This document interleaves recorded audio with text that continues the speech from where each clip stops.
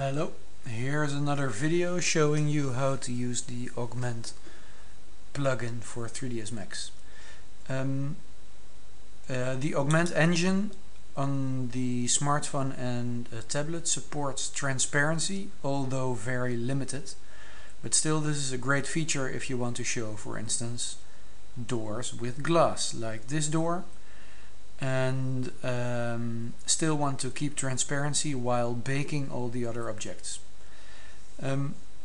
Let's check this out. I have a scene here, and this is actually my glass object, and we can check out the material. This is the material. It is really very transparent, and let's see how we can deal with this. Augment gives you a tool to see if it actually recognizes the transparent materials. This is sometimes a matter of interpretation, but with standard materials you can't really go wrong.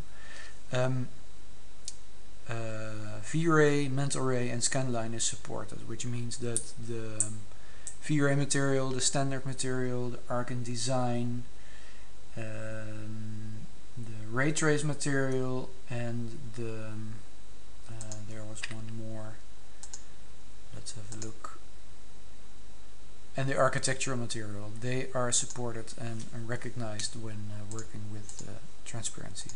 So let's check this out. Let's show the transparencies in the viewport in the coded colors. This is how Augment sees the scene. Green objects will be opaque and blue will be transparent. Well, that actually looks fine to me. If you say, well, no, I want to bake the transparent objects and I don't care about transparency, you can override them and you say, okay, let's bake them.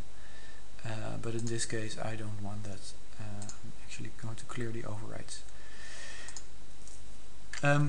So this is just more a tool of checking how Augment sees the scene, and if stuff is unexpected, then you're welcome to change the materials. So about the material, so this is actually the transparent material which is detected. This material is very transparent. It is 100% transparent. So this will look a bit strange when you view it in Augment, because you won't see it at all. So let's add a little bit of opacity. I'm not sure, but this should be fine. Okay, now we're all set and ready to bake stuff. I've got these spheres in here to demonstrate later on what's happening. So I'm going to save my scene, enter a name, and select my objects. It's actually always exporting the selected objects, and I'm going to publish them. Okay, network okay, blah blah blah. Save it again, and I'm going to pause the video for a moment and see you right back. Okay, the model has been uploaded, it's processing right now, and it opens a page on Augment, and there it is. You can see the nice transparency effect here. Here the window is a little bit open, so that's entirely transparent, but the glass, there's still something you can interpret as glass. It's not entirely disappeared.